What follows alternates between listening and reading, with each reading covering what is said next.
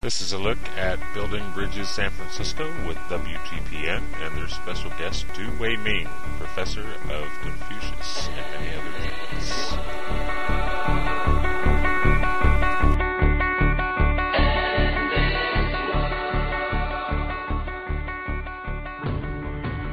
Hello everyone and welcome to another edition of WTPN presenting Building Bridges San Francisco. I'm your host, Mark Mohseni. And the aim of our show is to promote peace, love, unity, and brotherhood. And in today's show, first I'd like to introduce our guest and give a little bit of a background about him. We are very honored and privileged to be here. His name is Tu Weiming.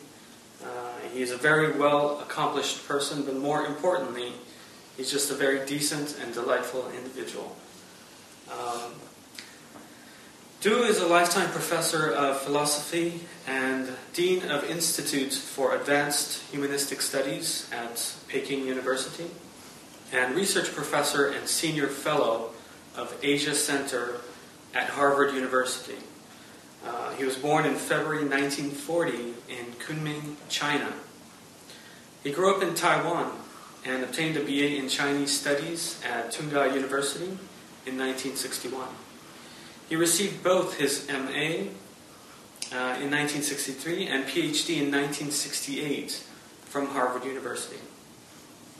He has been a fellow of the American Academy of Arts and Sciences since 1988. He has taught Chinese intellectual history, philosophies of China, and Confucian studies at many universities during his tenure, and most notably at Harvard University since 1981 through 2010.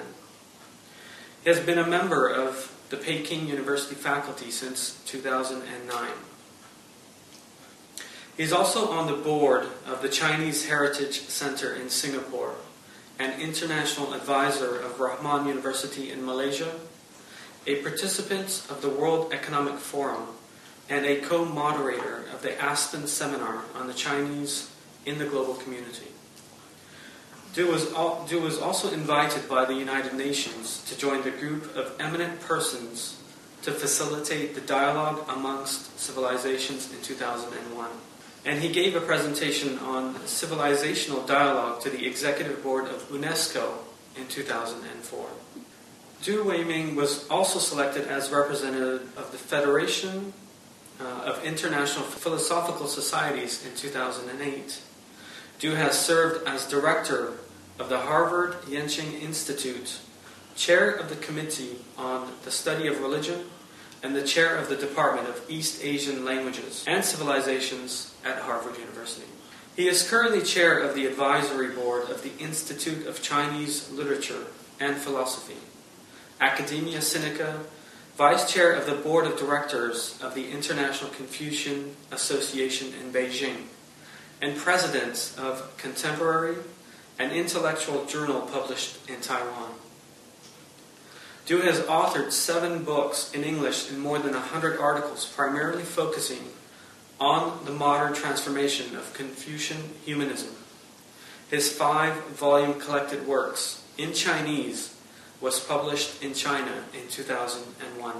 Most importantly, he has been instrumental in developing dialogue among civilization, cultural China, and reflections on the Enlightenment mentality of the modern West. Professor, I want to thank you. It is an honor to speak with you and for you to take time to have this conversation with us today. Thank you very much. I think I feel privileged, honored to have a chance to exchange some ideas with you. Thank you so much. My first curiosity and question is that as we have entered into this new millennia and century, most of the world's major religions are primarily older than 15 centuries or more. Can we learn still something from these religions, from these old cultures, traditions? Do they have anything to say for the modern life, for the modern human being? I think you anticipate my answer as yes, but I will give you some reason why. And I will even say perhaps arguably the most important vital resource available to the human community. And these great spiritual traditions have been characterized by the German philosopher Karl Jaspers shortly after the Second World War as the so-called axial age civilizations. They all occurred roughly 6th century BC to about 1 millennium BC. They occurred relatively independently, and they continue to shape the meaning of life of most of humanity for at least 1,000 years or more. These traditions refer to Judaism in the Middle East, and of course evolved into Christianity and Islam. Islam as the most recent of the great spiritual traditions, and also the most vibrant in the sense of it's spreading all over the world, fastest growing spiritual tradition in the world today. But also the Greek tradition.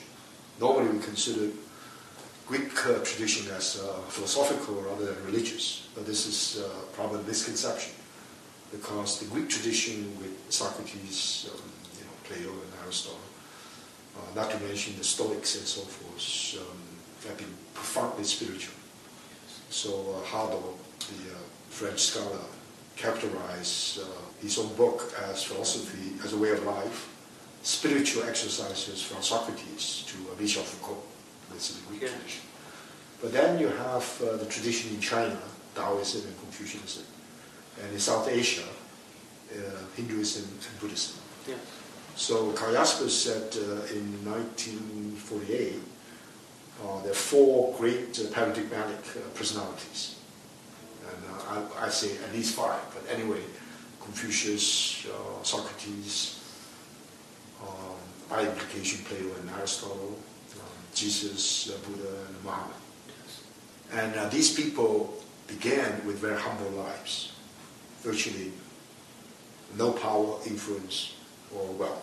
Yes. And yet, for the last centuries, ever since the emergence of human history as a conscious history rather than a pre-modern history, and they've been great shapers of the meaningful world that we live.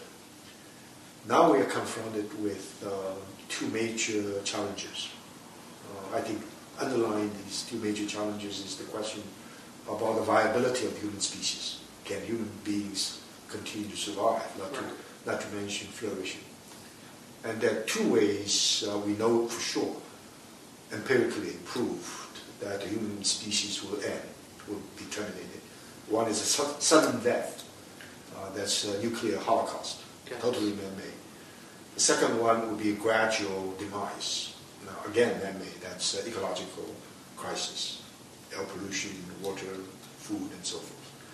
So how do we deal with the situation? We need to deal with the situation from a very fundamental way of rethinking the human. What does it mean by being human? And how can we do that?